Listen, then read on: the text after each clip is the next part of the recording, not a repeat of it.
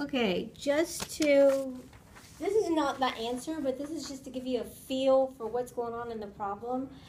Make an XY table, and this is your X, this is your Y, this is the rent that they pay, and this is the number of occupied units, So if the rent's $1,000, all 420 units will be occupied. I hope this is getting it. Let's see. Hold on. Nope, can't see that, can you? Hold on, let me move this. Let me move it over here. Just a minute. I think you can see that now. Okay.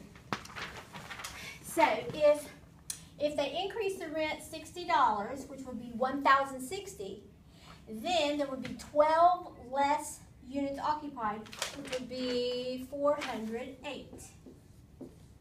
Okay.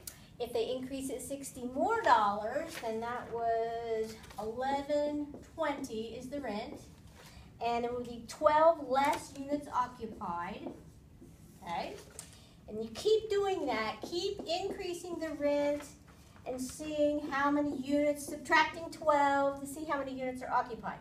Then you can graph that on a graph with the rent is your x-axis, occupied units is up here. Now this is not the answer, this is just to give you a feel. This is what I did to give myself a feel for what's going on in the problem. Then it said in there in the question that this was a linear function, so let's graph it. $1,000, 420. So you go to the 1,000. It starts at 1,000, and you go up to 420. Put your first coordinate. Then 1,060 would be about right here, and up to 408. Oh crap! Oh, the 420 goes at the top. My bad. You start the 420 at the top. 420, and it goes down. 410.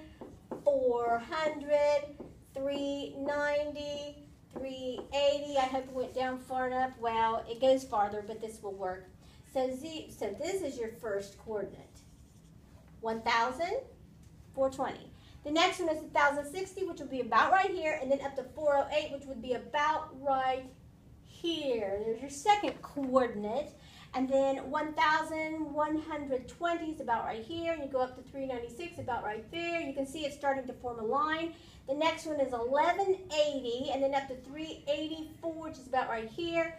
And of course, I'm not perfect because it's all messy, but it does form a linear function. And these numbers, of course, should have started higher, but this again was just to give you a feel for what's going on in the problem. Okay. Then, okay, that's that part. Then, this problem is horrible, by the way. I showed it to 2 other teachers. Yeah, they said it was horrible too. Okay, so what he wants a graph of is the rent versus the profit. So now I'm going to erase this and create another graph, rent versus profit. The rent is going to go here, and this is going to be the profit. Whole different ball game. Okay, so to do that,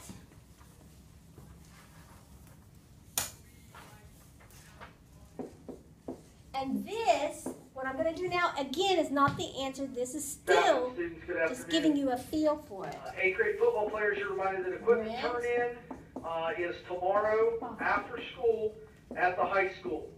8th grade football players, equipment turn in tomorrow after school. If that's the rent, what's the profit? After detention, will be in room 206. Well, each unit would be paying 8th grade volleyball players $1,000. planning on attending the Ohio University volleyball match this Saturday. You need to have your paperwork in to Coach Miller by 3 o'clock today. $420,000. Sign up for Safe Sitter. There are flyers in the office.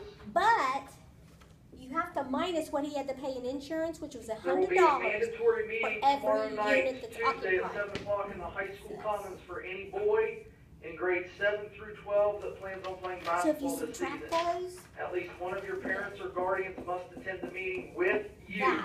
Once again, mandatory meeting tomorrow night. Boys grades 7 through 12 planning on playing basketball. Increase the rent by $60.